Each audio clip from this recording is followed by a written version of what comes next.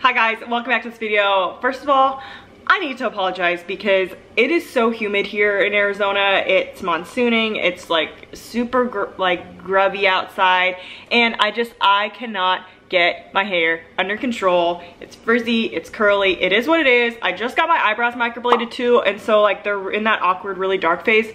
So I'm just a little wreck over here, but I wanted to talk about how COVID's been going here in Arizona and how I'm doing and blah, blah, blah, kind of like a little mini vent sesh for you guys.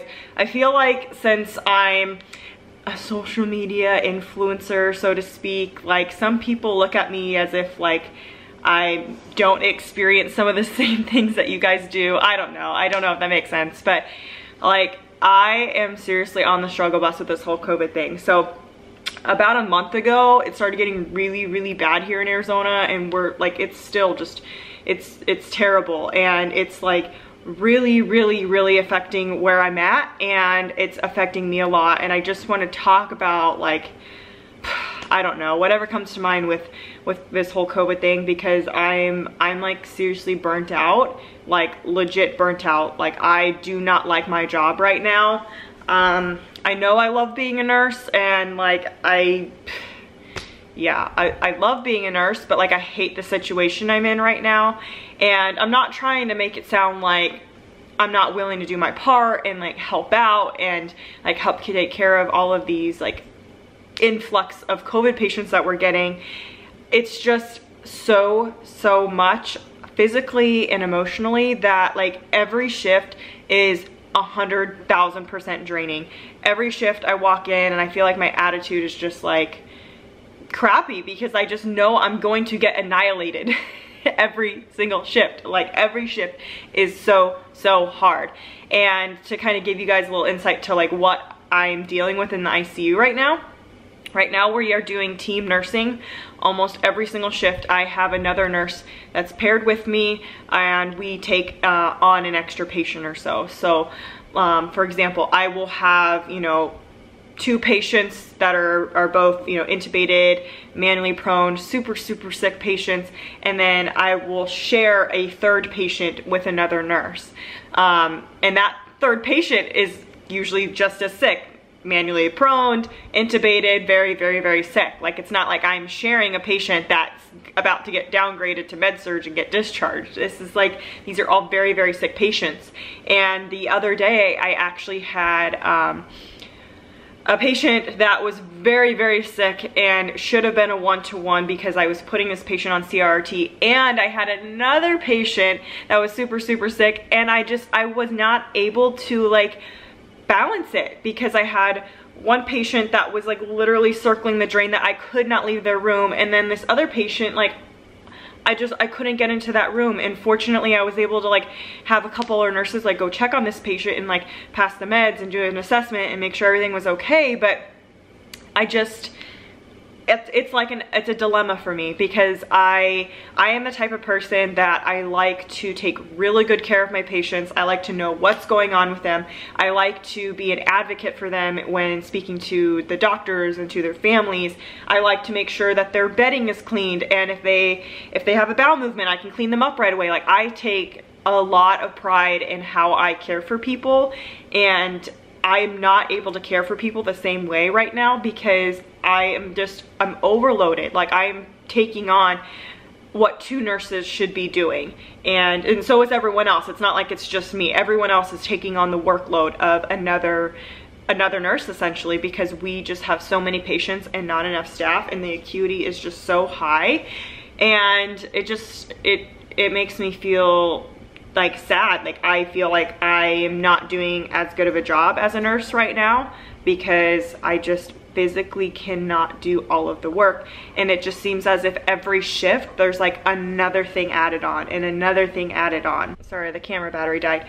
But for example, like now we have to change out our own sharps containers because they're trying to reduce the exposure risk for other people in the hospital on the COVID units, which like part of me like totally understands, but then another part of me is like, I cannot do everyone else's job right now. Like I am trying so hard to just do my own, which is getting overloaded. And then just to add on all these extra things that we're supposed to do. For example, there was a maintenance person that had to come get a piece of equipment out of a room, and the maintenance person couldn't go in the room, and so I had to stop what I'm doing and go and get that out. And on a normal day that would be fine, but when you are so busy and you are just trying to pay attention to your own patients, like you don't have time to be doing the maintenance worker's job and the sharps person's job. And I'm not like faulting these people, because I know it's not them. I know it's like the system is telling them not to go in these rooms, but it is just like putting so much work on us, and I'm like over it. I'm so tired, I'm so overwhelmed.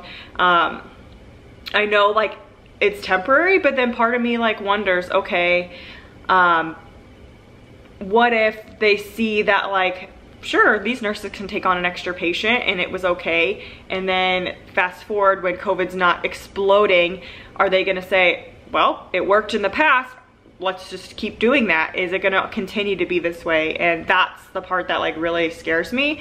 We have entered like an emergent crisis mode at our hospital, where like some of the charting is modified, and like some of like the legality behind like what you're doing, or like if you make a mistake, is like waived, I guess. I don't know, but it matters. Yes, it matters, but it doesn't matter, because if something happened to my patients because I missed something or because I made a mistake, I would feel awful. Like, it doesn't matter if like, yeah, okay, legally it might be covered, but like internally, I don't know, like it would destroy me to know that like I harmed a patient because I was just so overworked, and that would like emotionally and mentally like really wreck me. So I don't know, guys, I don't know.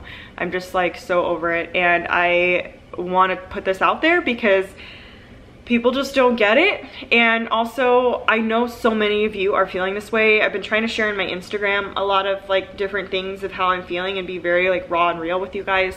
And I know that many of you appreciate that and feel the same way. The other shift, I walked out of work and it was like pouring down rain, which is very rare here in Arizona. Obviously, look at my hair, guys. You can tell it's been raining.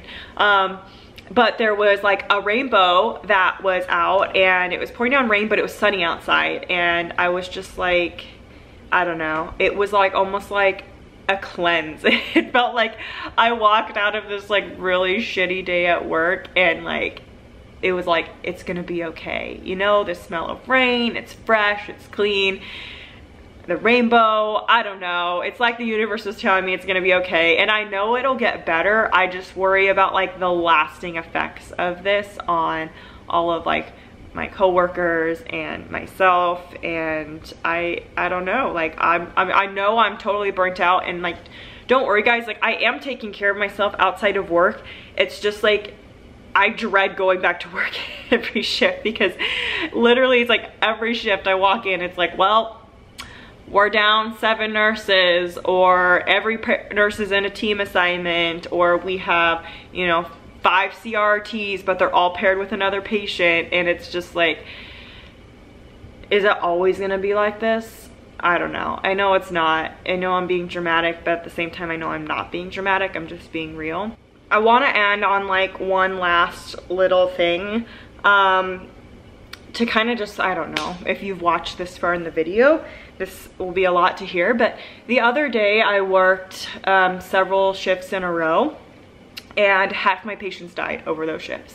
And like, I get that we're exposed to more death in the ICU and like, and whatnot, and like emotionally I try to remove myself as much as I can, but that's hard for anyone. Like, if half your patients die in over a couple shifts, like it's just emotionally, it's a lot. Like, it's, even though like the person's really sick and they you know as a nurse like they're not gonna survive, like the families don't always realize that, and even if they do, it's really hard on them, and trying to like take care of people medically, but then also trying to take care of these families emotionally is just, it's a lot. And yeah, I'm burnt out.